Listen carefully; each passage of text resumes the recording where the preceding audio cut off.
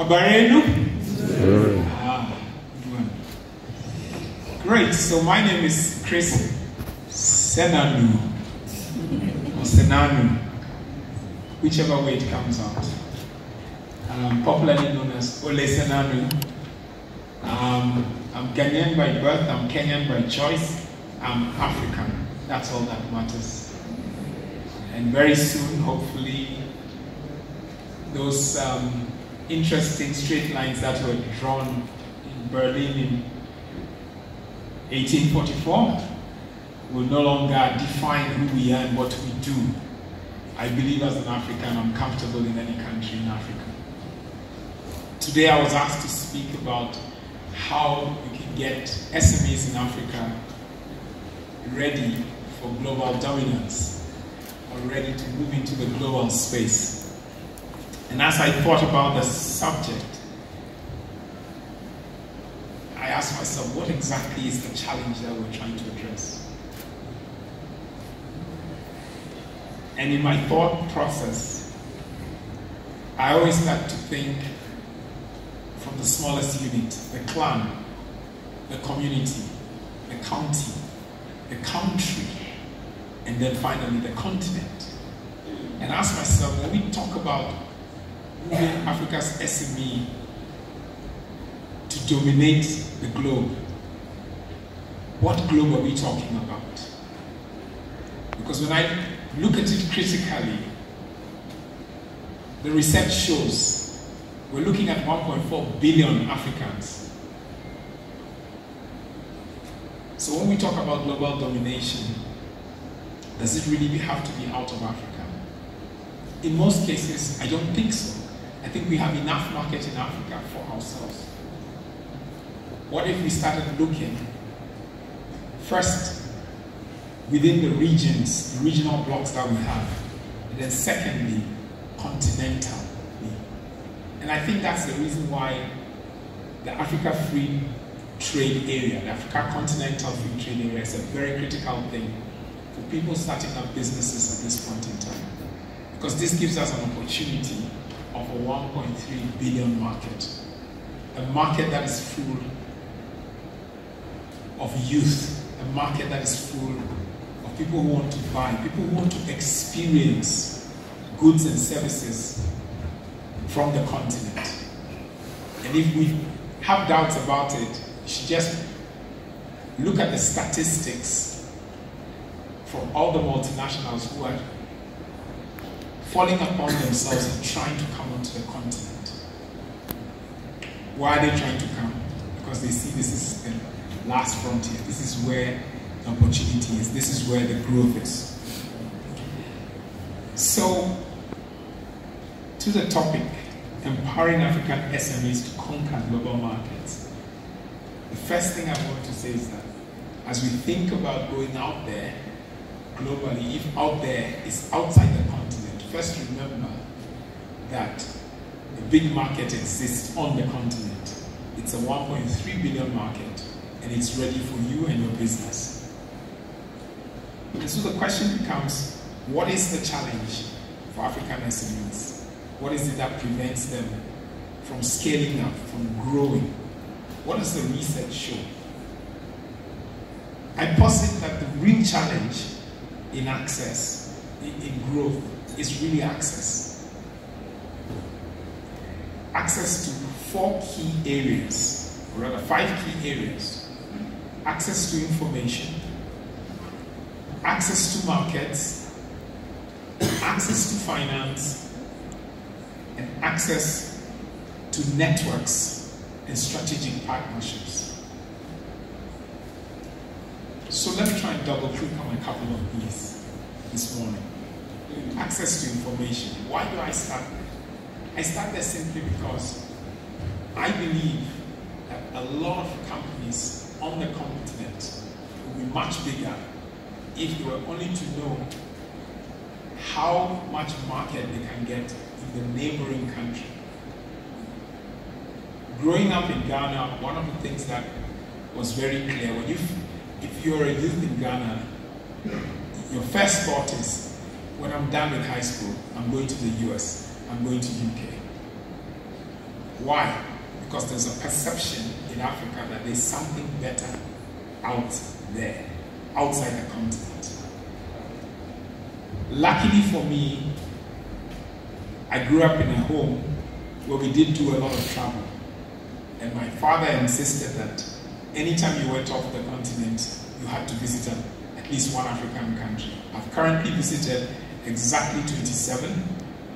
I do believe that without a shadow of a doubt, I will hit my target of visiting 54 African countries before I pass.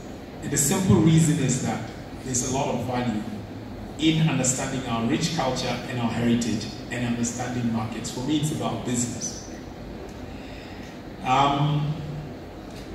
So, access to information. I believe, without a shadow of doubt, that for you to do big business in another country, you need to know people. And to know people very well for you to do big business, you need to visit them in their own environment. You need to be with them. You need to understand them, their culture, their habits, and the way they do what they do. And so we have this really interesting African saying where we say, travel and see, travel and meet, travel and engage. And so I want to encourage everybody over here, start your own list of African countries you want to visit, because that could be your next market. That should be your next expansion. And in that travel, in that engagement with people, is the access to the information you're looking for. Pay Angel is not coming over here today because they just want to sponsor the event. They're coming here because they want Kenya to become one of their big markets. And indeed, if you look at the map of Africa, the remittances from Auntie Wamaju and Uncle Wamaju is coming from Europe, North America, Asia, and 5 countries dominate remittances: Nigeria, South Africa, Kenya, Egypt, and Somalia. One could even say that 40% of the Somalian population is out of its country. Yeah? And so therefore, access to information is the reason why Pay Angel will be over here today in this region trying to expand his business. Access to markets, similar thing. Travel, meet people, network. You might be struggling. I'm an angel investor in a lot of tech and tech-enabled startups. And one of the things that we discovered about 6 or 7 years ago is that a lot of Kenyan tech startups struggle here. But they go across the border to Tanzania, to Rwanda, to Zambia, to Malawi, and suddenly their businesses are booming. Why? Because sometimes the market over here is a red ocean. There's a lot of sharks fighting each other. But out there in other countries, there's some of the digital businesses that we've created here, the platforms that we have here, a massive opportunity outside our country here. Access to finance. And a lot of people would ask, why didn't you start there? Because many SMEs and young people, when they start up their business, if you ask them, what is the single biggest challenge you have? Actually, let me ask, what is the single business challenge that you have today? Sorry? Finances. That's what you think. I want you to know, finances is probably your 3rd or 4th. Typically, your first business challenge is the information. Because sometimes if you have the information, that money will flow. But access to finance is a thing. People need capital to start. The challenge sometimes is that, do we get the right capital? There's very many forms of capital, be it in debt, be it in equity, be it in grants. There's some people who are very good at grant writing and building businesses through that. So access to finance. Again, we always say, if you want to go fast, go alone. If you want to go far, go with people. Typically, most SMEs start their businesses with money from what we call the FFF, the friends, the families, and the fools. Yeah, the fools are people like me, angel investors who put money in many businesses, of which half of them don't go anywhere. But there's a meaning behind some of that madness, because we need to support the young people of Africa. We need to invest in people's dreams. We need to encourage people to try, because there is no such thing as failure. In failure, you learn something, and you, from that learning, you can use that experience and exposure in a better way. And the last one was access to networks and potential strategic partnerships. I've seen businesses grow from $1,000 to revenues of 20 million US in less than 5 years. Sometimes we want to do everything ourselves. And in the beginning, when you're trying to build the core of your business, it is important to have a lot of control. But you get to a point of growth. If you do want to grow, at a certain point, you have to go with others. You have to bring in others. Be it people who will give you debt, or people who will invest equity. There is no big business, none whatsoever on this earth, even for Elon Musk, where you don't have other investors. And so we need to learn as African SMEs that at some point in time we need to invite partners, people who will hold our hands, people who will take the journey with us. It is critical. You can't do it alone if you really want to scale. So, after we've gotten the access to information, access to markets, access to finance, and access to the networks and strategic partnerships, what else do we need in order to get ourselves ready for the global stage? I want to state also that capacity development is critical. Several times, as young people, we start up a business, we run it for 5 years, but then you're still in the same mind frame. How do you develop yourself? How do you develop your capacity? Because running a $500,000 business is not the same as running a $50 million turnover business. You need to develop yourself, and you need to develop your teams. Down the way, technology matters. These days, I spent 20 years of my life in telecommunication, core telecommunication, and if there's one thing that I observed is that as you scale a business, it is critical to use the appropriate technology, to have the appropriate systems, in order for you to be able to have full 360-degree visibility on what's happening in your business. So appropriate technology is a critical bit also that we need to look at. And then the ability to influence the policy makers. The government is always a very critical part. I really wish our minister was here today. I had a couple of words for him. I'm hoping that when he comes, I'll still be able to pass them. It is very important for government to create enabling environments for our SMEs. You know, give the corporates tax breaks to invest in SMEs. Sometimes investing is not about money. Sometimes investing, I've had a couple of startups that I've simply given them space, an open space with chairs, computers, and a little food, such that they can sit and they can think and they can ideate and they can start up. Because startups need those help. They need incubation centers. You know, they need forums, events, and platforms so that they can market themselves. So it's not always about the money. Sometimes somebody can make a phone call and give you access, or connect you up to another company who's doing something similar, or can buy off you, and that will give you the necessary finance you want. And we need policy and regulation from the government in order to build up these ecosystems. Infrastructure. In many of our African countries, at least, we began to see the governments deal in two types of infrastructure. Your road, your railway, your ports are important. But over and above that physical infrastructure is the digital infrastructure.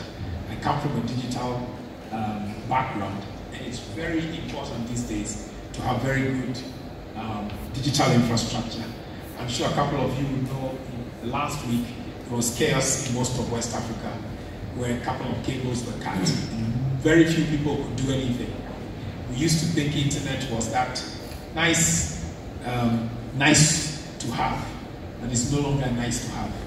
Digital infrastructure is critical infrastructure for companies and countries right now. And as a continent, we need to take our digital infrastructure very seriously. Lastly, I want to talk about promotion of local content and value addition.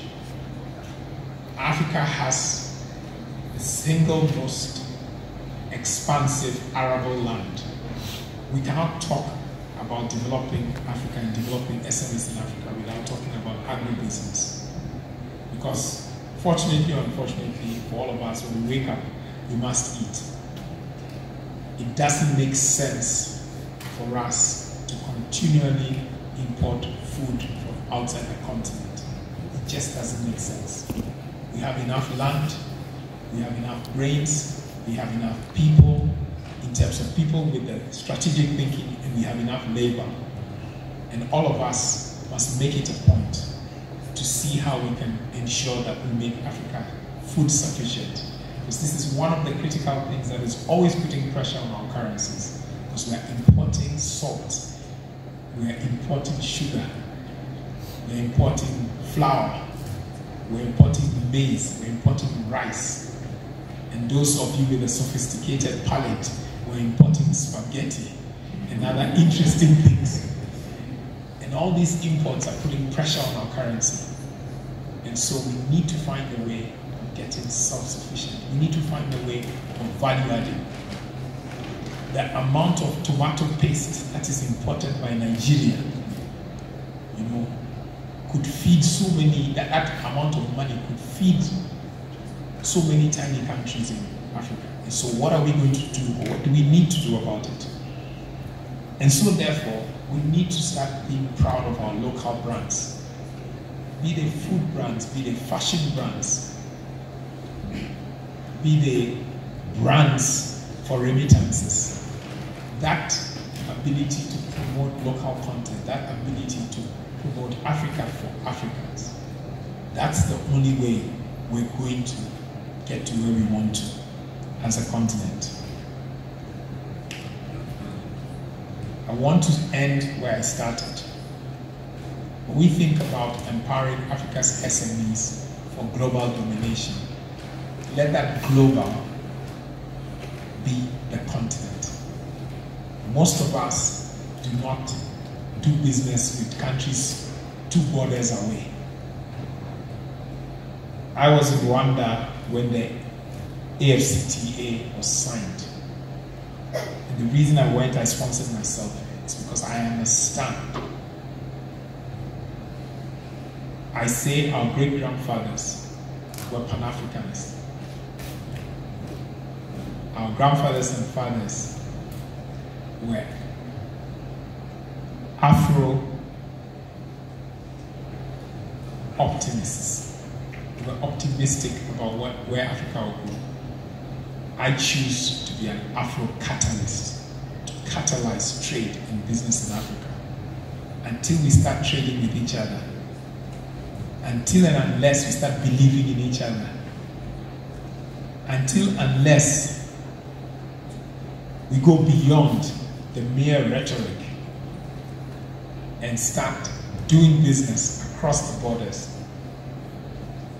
to a significant amount, we're not going to grow Africa. Thank you and have a lovely day.